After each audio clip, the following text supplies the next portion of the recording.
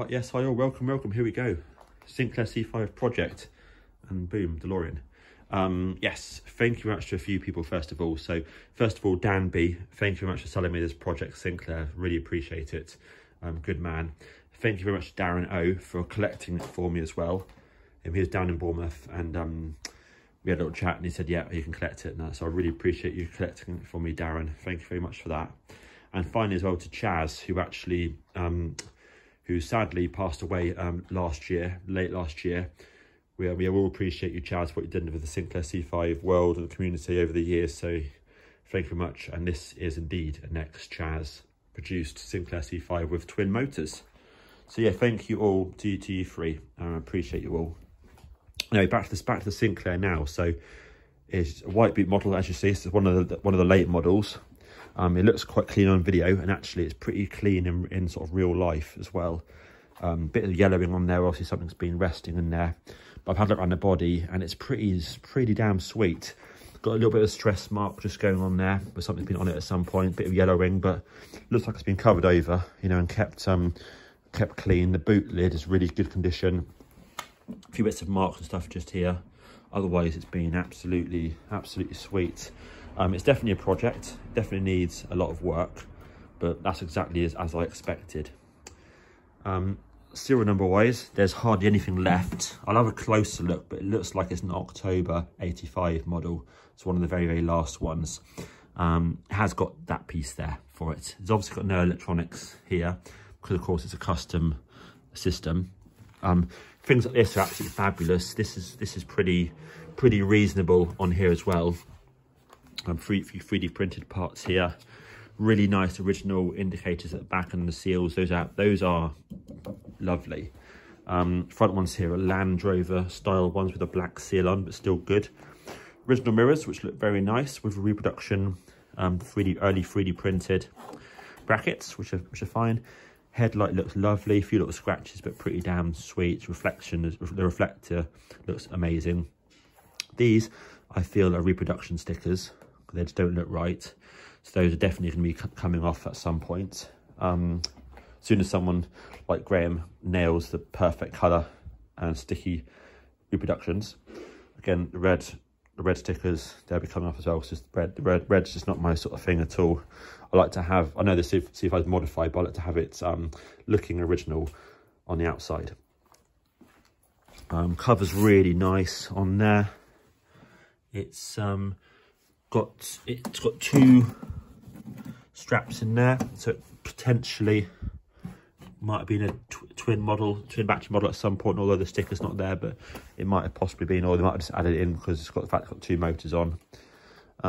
It's got very likely Chaz reproduction mud flaps because they're quite firm, so they look original, but they're not absolutely perfect, but mainly the flexibility is not original, so I'd say that those are Chaz ones, which is cool. Twin motors, obviously the key part of this one. Now obviously a lot of people these days are doing, so a lot of people who are sort of in the know are doing a single motor, with 24 volts, which is amazing. This one is obviously more old fashioned with the twin motors, which might be handy for, you know, of course, someone who's a bit heavier, a bit more torque potentially. So who knows, but either way, it's a cool setup, you know. So it's got all the bits on this one. This one is obviously missing the drive gear. It looks like it's got a 3D printed output shaft as well, and Dan did mention some sort of 3D parts on it. Same as this one here. It's got original brake on the back. These are saying looking pretty clean condition on the outside. Obviously a little bit of wiring in there. The hoop looks lovely, satin black, lovely. Could be original potentially. I'm liking that a lot. Boots again, very nice. Nice sticker on there as well. Headlight is lovely. Look underneath here. This is nice. Lift up carefully so don't break the mud flaps off. But this is absolutely lovely. So that's just basically sand and dirt. And when I look past that, I'm seeing a lovely glossy chassis, which is either being restored really nicely or it's original. I'm hoping it's original. When I have a good close look at it, I'll be able to tell. I should be able to tell if I can sort of see rubbing down marks or if it does look glossy and original. But that looks really, apart from the dirt, yeah, that looks really nice.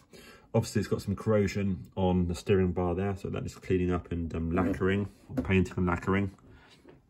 potentially a modified chain, well, certainly modified on the chain tensioner, and I'd imagine that's a completely homemade chain tensioner. It just sort of looks like it, that's all, from the thickness of it. But yeah, that's really cool. Again, all of that on all those parts there, they look really, really good condition. So it wouldn't surprise me if this chassis is potentially original, I know, and original paint. It's really nice. There's the bracket, there's the sort of motor plate there. Oh yeah, and it's got Chaz's bracket on here as well, which cause I've got one of these on my Sinclair. I bought the whole fork from him with the bracket on for the disc. Doesn't have the front wheel cap, which is unfortunate, so I will need to source one of those. So I'll ask a few people about that at some point. Maybe even a 3D printed one just for a laugh. Mr. Graham, we shall see what we're doing.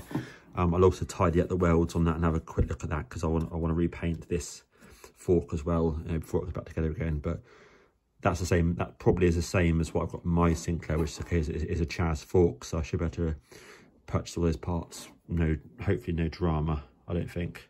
So yes, it's basically, yeah, it's a good, really good project. You know, so yeah, thank you all for looking at the video. Please do hit that like button. Oh, and last part, probably Dan, looks like it potentially is hollowed out for some indicators sort of on here, which is a really nice touch. So I don't know what it looked like, I don't know what's behind it, but yeah, we shall see over the next few weeks as I sort of start to work on it. Cool, thanks all, cheers. Right, and yeah, just for a laugh, what I've done is I've just put a new inner tube with the left-hand side as that is completely ripped up. This time I can move the Sinclair around. And I thought, literally, I'm just going to connect the battery up just for fun, just to see. So hopefully it comes across on the video. And I've literally not touched this at all. This is literally completely the first time I put power on. So I put the Sinclair completely in the air on both wheels, just in case, you know, the whole thing sort of moves. And so this is the absolute first time I've done nothing at all to it.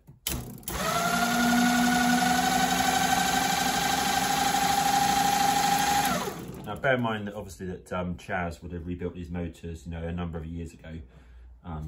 So that I know that the grease is very unlikely to be dry. But I'm just trying it out just a little bit.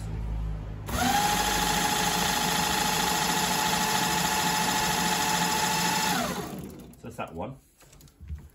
Let's try the other one as well. And there's the other one. And obviously that one there is not attached to anything, there's no belt on it.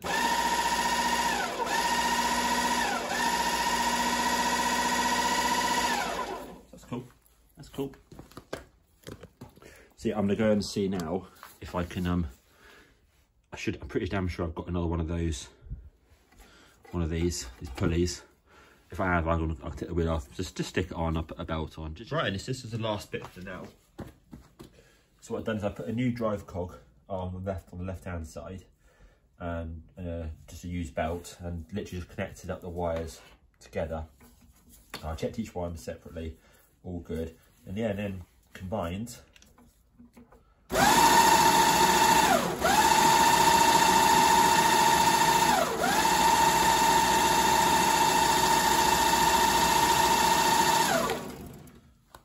So yeah, that's good. But it's just a bit of fun, that's all at the moment. So I will be doing a full rebuild of all of this stuff. I just wanted to see, that's all, how the two operated together, that's all. Right, yeah, and that'll do for the moment, I think. That is it. Thanks all for watching. And yeah, watch out for the future videos. Thank you.